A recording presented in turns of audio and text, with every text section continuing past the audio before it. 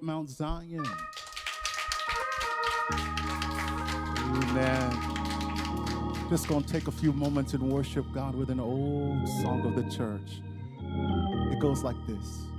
'Tis the old ship of Zion. 'Tis the old ship of Zion.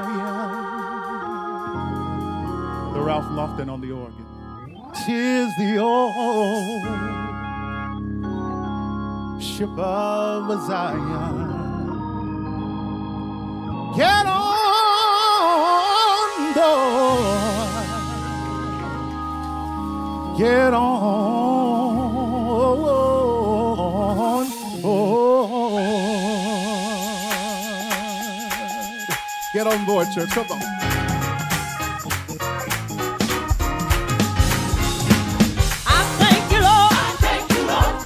Praise you, Lord. I praise you, Lord. 'Cause you've been so good to me. And you've been so good to me. I thank you, Lord. I thank you, Lord. I praise you, Lord. I praise you, Lord. Because you set my soul free. And you set my soul free. You've been a doctor in a sick room. You've been a lawyer in a courtroom. You've been a you rescued me.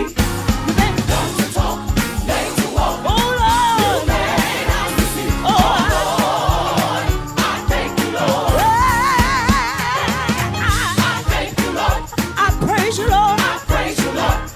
You've been so good to me, and you've been so good to me. I thank you, Lord. I thank you, Lord. I praise you, Lord. I praise you, Lord. 'Cause you set my soul free, and you set my soul free. You've been a doctor in a sick room. You've been a lawyer in a courtroom. You've been a you rescued me. Oh, you made the long to talk, lame to walk. You made us to see.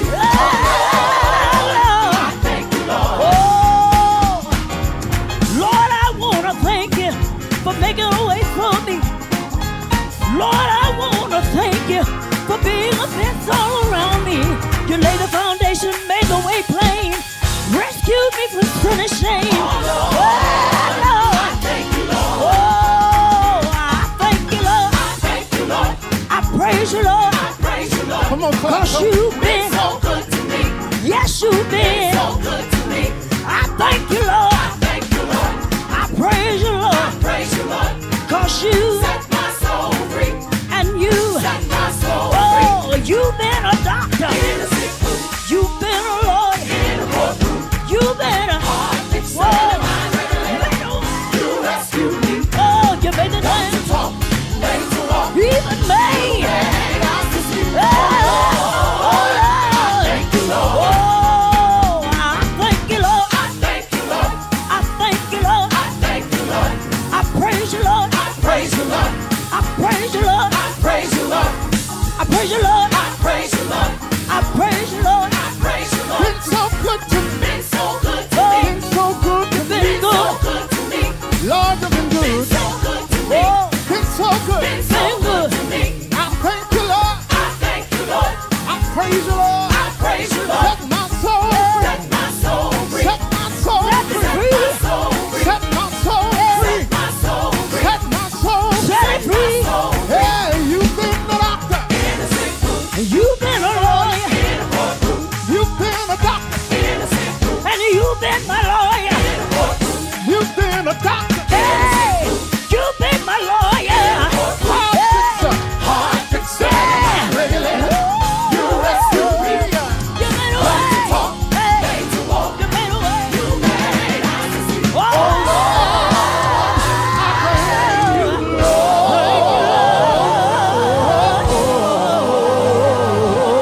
Say yeah. hallelujah. Say yeah. Yeah. Yeah. If you're grateful, give him praise.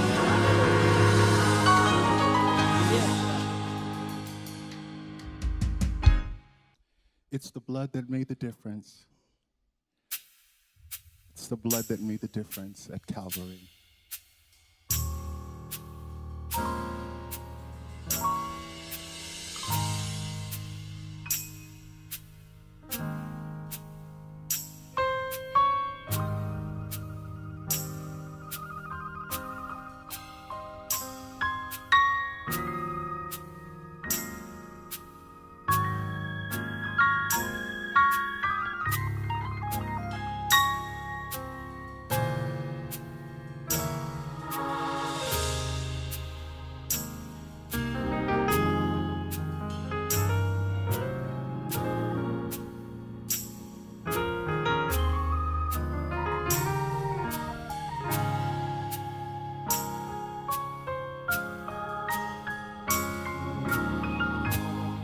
Him.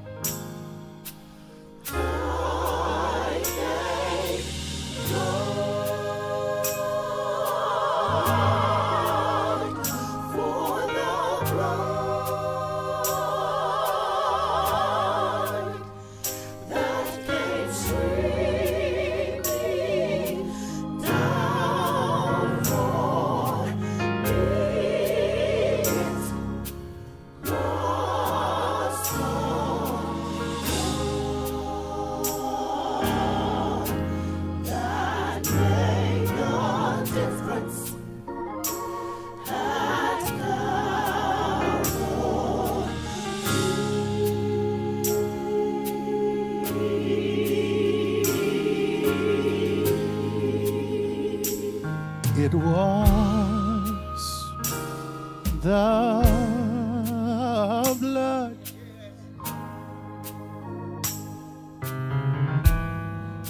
the precious blood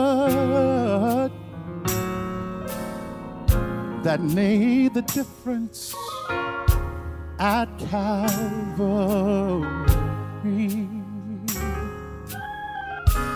It was the blood,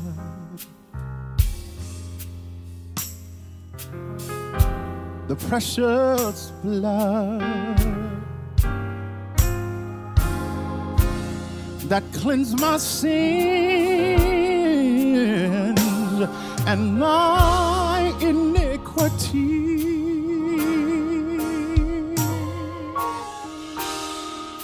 And I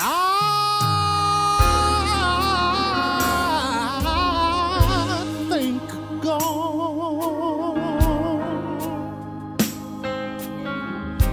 for the blood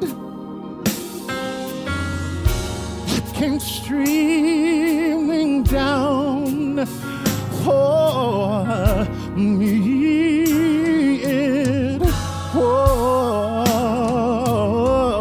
It was the blood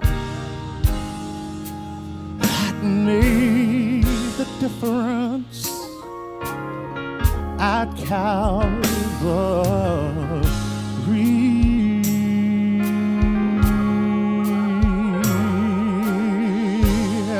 I thank God. Come on.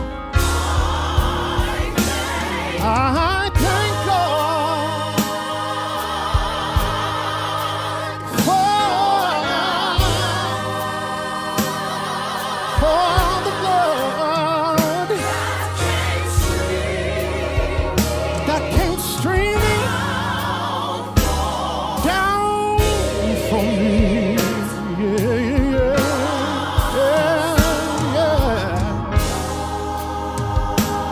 The blood of Jesus that made the difference at Calvary.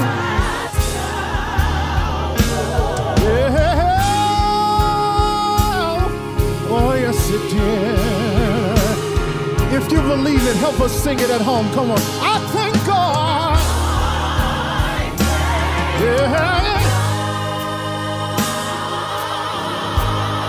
For your sacrifice. The blood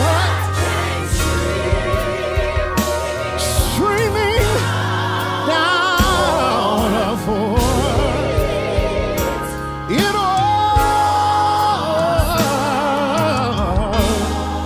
it was the blood that made the difference at Calvary.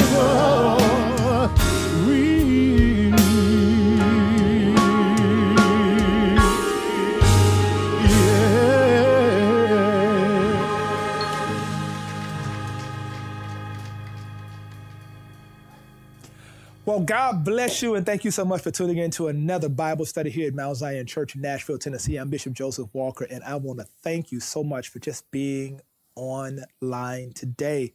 I know that worship was so powerful. And, we're really excited to have you connected. We've got something very special that's going to happen on today, even today and next week. So I want you to stay tuned right where you are.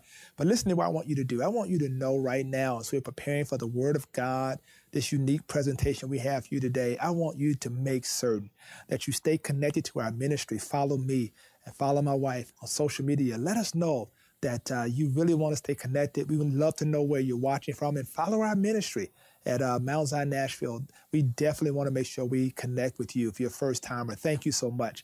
I want to give you an opportunity right now to know that we love you. We're praying for you and your family and thanking God for your faith and how you're growing as disciples in Jesus Christ. Listen, I want to give you a chance right now. Every time we come together, we sow. We believe in giving. We do it liberally. We do it cheerfully. And we do it because we love God. That's it. And so I want you right now, here are the ways in which you can text to give. I want you to do that right now. Prepare your hearts to do that. And while you are watching this, make sure you put a seed into good ground, because let me tell you, there is no substitute for seed time and harvest. And the harvest is always greater than the seed. So I pray that over your life today. And I thank God for what you're going to do. I give God the glory for the blessing that rests upon your house. I'm excited today because we are in what we have coined the Bread of Life Kitchen. We are here, y'all. Give it up. Woo! All right. Listen, I am so excited. I know many of you were blessed by Deeper Dive Bible Study. It was such a blessing, right? We heard from the Gen Zs, and we heard about their experience in church and how they viewed the kingdom going forward. Now, it's important. As a pastor, I've learned the church has to grow balanced. And so I've got around me what we call our 50 plus and senior saint members. We know these are the folks that got that good wisdom. And so today we're going to sit at the feet of wisdom. We're going to cook a little bit. We're going to talk a little bit, right? They're going to cook a little bit. We're going to talk a little bit, have some real good conversations really about where the church is going, how COVID-19 has impacted them, what they see now in the kingdom and all of that. So I'm excited. So guys, I'm excited. Y'all ready to have a good conversation? Yes. Y'all ready to get some cooking going? Yes. All right, they're going to get some cooking going. We're going to talk. But listen, I want to just start out. I think it's important as we begin to think about the church and think about our relationship with Jesus Christ. A lot has transpired. And as we sit at the foot of wisdom, it's important that we really begin to think about how has this idea of church evolved. And behind me are people who have their own stories and histories about their hopes and dreams about church, about the kingdom. And I think it's important. One of the things that we discovered, during the pandemic was this idea of pivoting. And it's interesting now because this is a generation that had to pivot as well, a generation that had to learn about Facebook and learn about all this new technology and things that are happening now. But I really believe it's important for us to understand that every generation has a voice, every generation has a seat, every generation is significant as we continue to move ministry forward. So I'm praying that all the young people are sitting around the TV now saying, talk to us, help us be better. Because I've learned as a pastor, I've gotten so much better as a leader because I grew up in Mount Zion, literally my 20s, 30s. I mean, I was growing up in this ministry and so many of these folks were pouring into my life and I still sit at the feet of wisdom. So let's get right into this today. And the Bible says in Jeremiah, it says that I will give you pastors after my own heart, right? Which shall feed you with knowledge and understanding, right? It's so important. Jeremiah 3 speaks of this. I will give you pastors after my own heart. As a pastor, what I've tried to do is I've tried to teach the word of God practically to reach more than just one generation, 5 generations. And so the method has changed. And many of you have been privy to that. You have seen when I first got to Mount Zion, how the word of God was preached and the style and how it was delivered. And of course, you've been there and been able to sit and see how the message has shifted, not the message itself, but the method by which that message has come. How have you been able to adapt to that? Because obviously when I first got to Mount Zion, Michael, it was traditionally mostly, as well. It was a lot of, it was your parents. It was it was a different church. You guys were, in the youth ministry. No, just kidding. But you were young adults back then, right? Right. And now here you are, you know, in a generation watching your children, you know, in some cases grandchildren, come along, and you've seen different ways in which the message has been proclaimed. How have you been able to adapt to that? Talk to me about that. How's that helped you? The way it has helped me, Bishop, is the message is the same. All The right. relevance is different. Okay. You know, coming up in the church, Yeah. we were used to a preacher preaching Yeah. to us, Yeah. not necessarily teaching us. Wow. And what I have loved is your focus on being relatable, being relevant, and we can walk away from a service and someone can ask, so what did the preacher preach about? You're able to Say it. really say. Because that was a time we just said, we had church. Right. What the preacher talk about? I don't know, but we had church, right? That's Because that was one of those things, right? Y'all remember that, right? It was amazing. And so I think one of the things that was interesting about that, right? Because it was a lot of emotion, a lot of, you know, celebratory things. People were just, you know, church was a place that a lot of cathartic things were happening. People were coming in with a lot of pain, and it was just a place to shout. And then people begin to think more about their faith and when your children got a little older, they begin to ask questions. You heard that generation, you know, Z talk about, we're asking questions now, right? And so a part of the method of preaching the gospel and sharing the word of God, I would give you pastors after my heart, which shall teach you, teach. You know, a lot of people don't realize that Mount Zion Church really began to grow through Bible study, right? Michael, talk about that. Right. Talk about that, y'all. Like, yeah. It was more of along with that, you have to meet the person where they are. Yeah. Especially children, meet them where they are. Bring them along. During Bible study, we were able to focus more on teaching. Yeah. The teaching of the Bible. More so than, again, as Dottie said, being preached to us.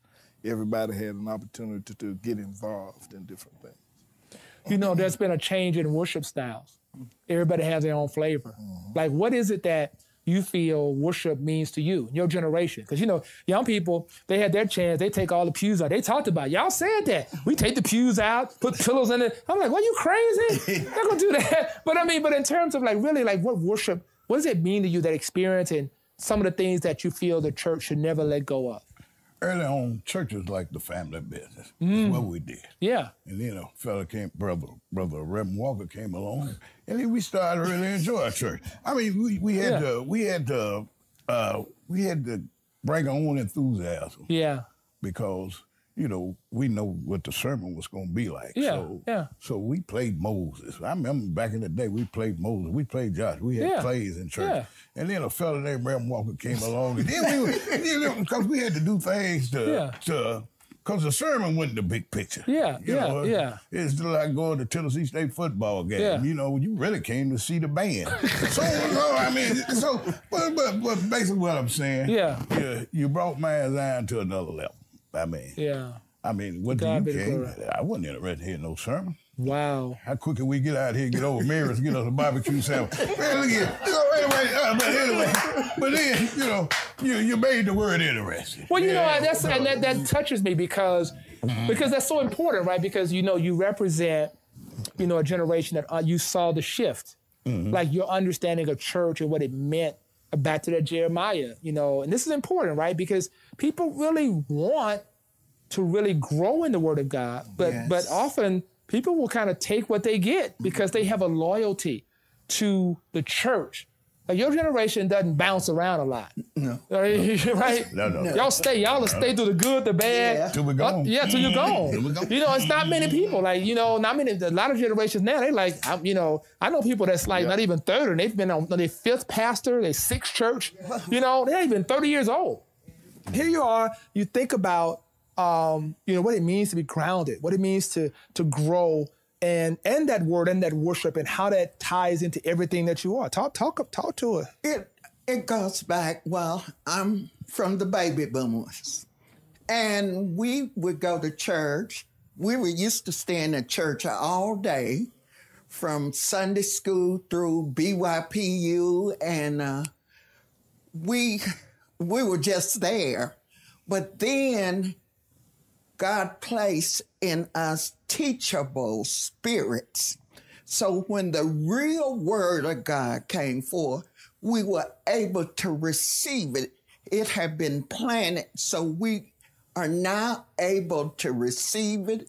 The worship styles, I love the changes because there are different styles and everybody is not going to worship the same way in heaven. Yeah, yeah. And so I love the worship styles, but now it's no more of the screaming we used to hear. Wow.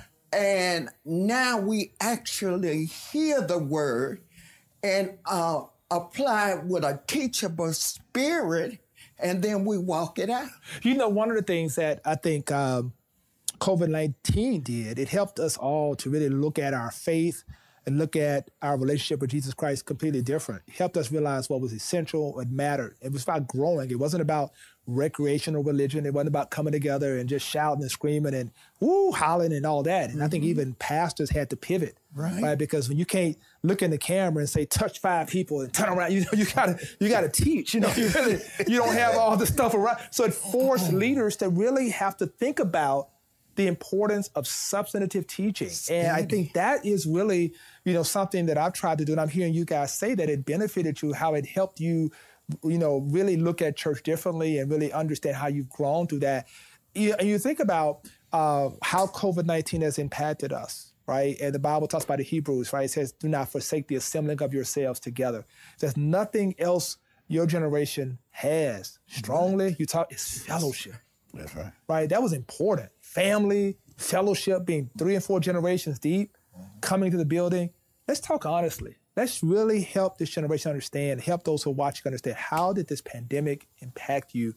The moment I said, we're going completely virtual, and now we won't be in the building, and you had to turn Mount Zion into your living room, into your office space. I mean, talk about all that, all the emotion, whatever it did, or even what your level of spiritual maturity was to able to pivot, or was it a struggle, or what have you? Talk about that. Oftentimes you would come going to church because it was habit. Habit, okay. Habit. And you had to change from that and make it your own personal, development and growth within God. I think that was the biggest thing. You're not doing something because somebody's accustomed to seeing you doing it. Right. Okay, you having to, again, make it your own. Sure. And move forward. Okay. And during that time, our daughter joined church. Yeah. And it was somewhat a surprise to us, but it still helped her develop more into who she is. Yeah. Okay. Wow. And you're talking, I mean, you're literally talking like 3, if not 4, 3 generations for certain in Mount Zion Church, right? Yeah, your mom and dad are the oldest, living, you know, members of our church, and, you know, you and your wife and then your daughter. I mean, that's powerful to see all 3 generations coming to service, right, in that place. Go ahead on. I wanted to say what it did for me at first was depress me. Okay. I wanted to be in the building. Yeah. But God showed me that the church is in me. And it changed from knowing about God to developing a full relationship with God, and surely knowing who he was and what he will do. That's so powerful. You know, I think, and you talked about this earlier, right? The relationship and growing. And, you know, your daughter, you know, I've seen grow up, man, and it's powerful. And you think about how has the pandemic impacted you in terms of your faith, your family, all that? For me, it's a little different. Yeah. My mom died as a result of COVID-19. Wow. And so I wasn't attending churches regularly, but I was always tuned in. Tuned in, yeah. My relationship with God has grown tremendously under your leadership. Yeah. I give God the glory for that. Yeah. I pulled my children in, my grandchildren in when they're visiting, and we just sit there and watch, have a conversation about the sermon. Yeah. And I myself dealt with COVID-19 So I haven't been back to church. Even as a nurse, I'm just really cautious. Yeah, I understand. Really cautious. Rightfully so. Crowds and things of that nature. You know, one of the things we tried to do in our ministry is really, you know, and to Dr. Steph's credit, you know, in our health and wellness ministry, really just taking the lead, helping other churches understand the importance of being cautious, right? We were very, very careful in terms of our protocols and putting those things, because we were thinking about you guys, right? We were thinking about, like, you know, some of us, you know, may not, you know, have premorbidities, et cetera, but we go home to people. Your children come home to mama and sit at the table. We know we sit around and talk, and people end up getting COVID. I lost my pastor, you know, Dr. Harry Blake, in COVID. We got a lot of loss in that, and that has impacted us all. And for me, it was the big thing about making certain we, you know, try to sustain as many folks as we can. And see you guys standing here today, you know, is a blessing to our ministry, and to see what God is able to do. Yeah, that's whew. You know, the Bible says in Romans, it says, I'll let nothing separate me from the love of Christ. You've seen a lot. Let nothing, death, life, powers, principalities, nothing will separate me. Here you are still standing through all you've experienced in life, loss, joys, happiness. What has kept you? What has made you stay faithful in all that, in your relationship with God? Like, what will you say? Because there's a generation of people that, you know it. They go through difficult times and they just give up. They're just out. And there's something about the resilience you guys have. It's something that needs to be transferred to another generation to help them understand, like, how do you endure it? How do you have that resilience and keep trusting God? That means you don't have some spots where you fall off. You're human, but you're still standing. You're standing behind me today after all these years. You're still faithful. What is it? What is that stuff? What's the ingredients, y'all? What is it? 2 cups of grace. 2 cups of grace. Y'all heard that, right? 5 cups of mercy. 5 cups of mercy. Preach, man. 10 cups of love. Hey! What? Did y'all hear that? Woo! I like that, man. That's so true, though, right? Oh, it's definitely true. You're pointing to the attributes of God. You know, when you went virtual, it's kind of like a surprise test. Yeah. Here you are sitting that first Sunday. One I wasn't going to skip. I would have been at church. I would have been at church this Sunday, but you went virtual. So now you're sitting around the house with your sister. We got to do our own sermon. You just imagine how that turned out. But you know, growing up in church, you learn the basics. Yeah. And then you came along and we started doing the basics. Yeah. Knowing and doing, what is it? Faith without mercy is dead. Yeah. So, you know, so it's just been a blessing to have you coming right. That's Jefferson Street. Yeah. It's just historical. And, you know, the pandemics, all the chaos in the world today, it's all in the book. Yeah, from Genesis to Revelation. I live it. I mean, you know, I've been to the desert, been in the lion's den. Yeah. I'm not confused about the love of God. Yeah. You know, probably shouldn't still be standing here, but I am. But you are. But I am. 2 cups of grace. Yeah. 5 cups of mercy. 10 cups of love. I heard that. Did y'all hear that? Woo! Jesus, let me tell y'all something.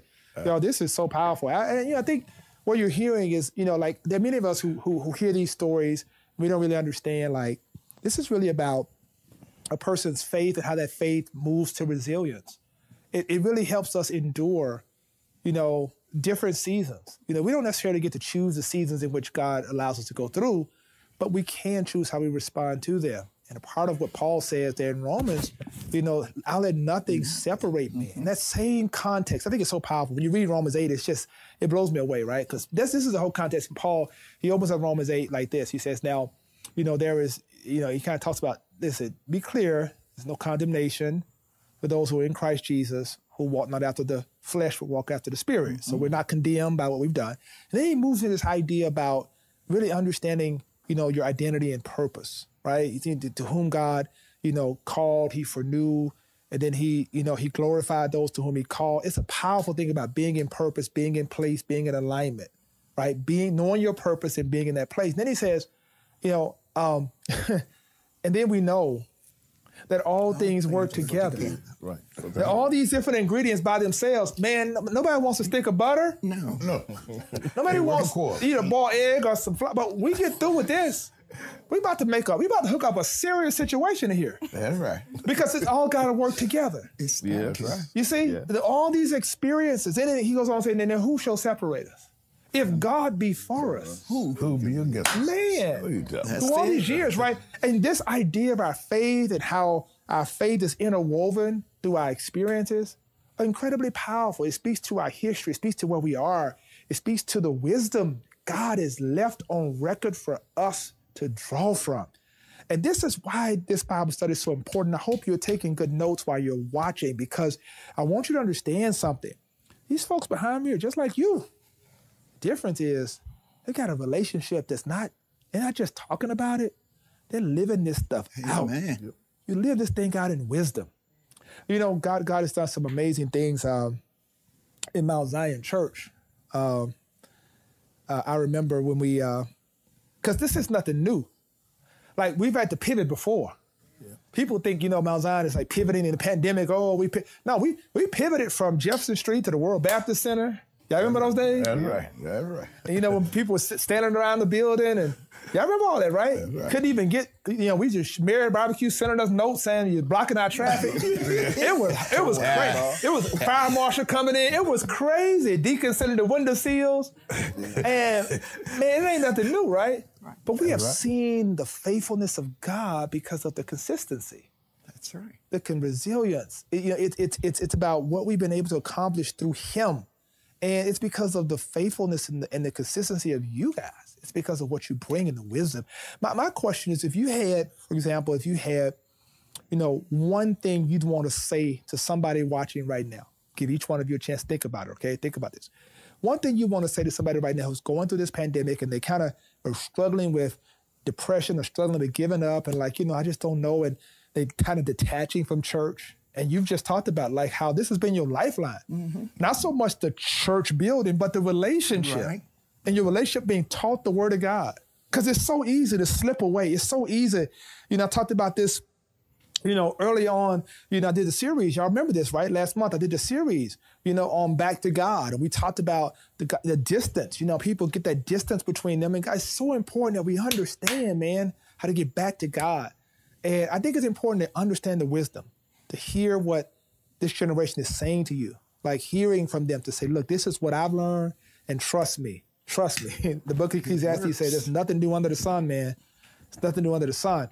What would you say to that person that's drifting, that's letting this pandemic or the world get the best of them, and then not realizing the importance of their relationship with God? What would you say to really draw that person back in? I'll start with you. Okay. I am a non-judgmental person, but I can tell when people are losing their grip with Christ. The thing that I would say to everybody is make sure you keep your spirit over your mind. Your spirit over your mind. How can you do that? Study the Word of God. Get you to, you're not going to find more than 3 real friends that really love you and pushing you and you pushing them. And check on each other. Check to make sure each other are doing fine. When you see one slip, we're like a tree that's planted by the river. And if I see you slip, I'm going to lean over and get you and help you. This is the way we were taught in our generation. Wow. I go into thinking about things that have previously happened, okay? And remember that God has brought me through those things. It wasn't me. It wasn't my parents. It was God, which leads me also to think of different scriptures. Trust the Lord with all that heart. Lean not to your own understanding, and He's going to direct you through it. Again, trust Him. Let Him lead the way, and you'll be okay. I would say begin your day with prayer. reading the Word. Build yourself up in the Word. That is what has sustained me. My relationship with Christ just goes stronger. It's stronger and stronger as the day goes by because I'm intentional about reading the Word, beginning my day with prayer. Before anyone in my house gets up, I'm on my knees before the Lord. I love it. I love it.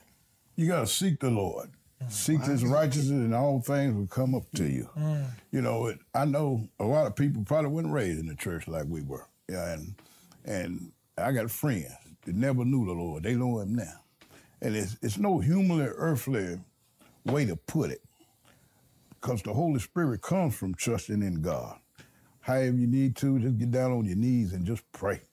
That's a good way to start. If you don't know what to pray about, He'll put the words in your mouth. Yes. Just seek first the kingdom of God and His riches, and all these things will come unto you. I love it. I love it. Wow. Wow, y'all. I hope y'all heard that. Listen, here's what I want y'all to do. I want y'all to start making this cake. I'm going to talk to the people. Y'all ready? We ready. Let's make all things work together. Turn it over on, Doc. Come on, do it. Come on. Turn it over on, girl. Let's go. Get them party started. Let's go. While they making this cake, I want y'all to hear me. I want you to understand what we have heard today is so incredibly important.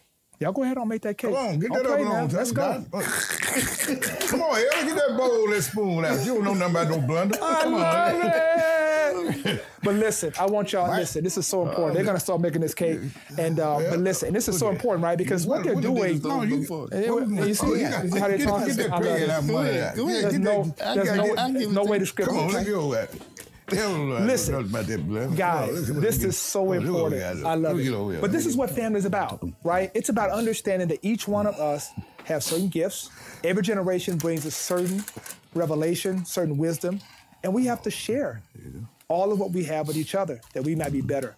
What we learned today, I think is so important, right? Because I talked about the importance of the Word of God, the relevancy of the Word of God, how the Word of God really is a sustaining variable. Our faith comes by hearing.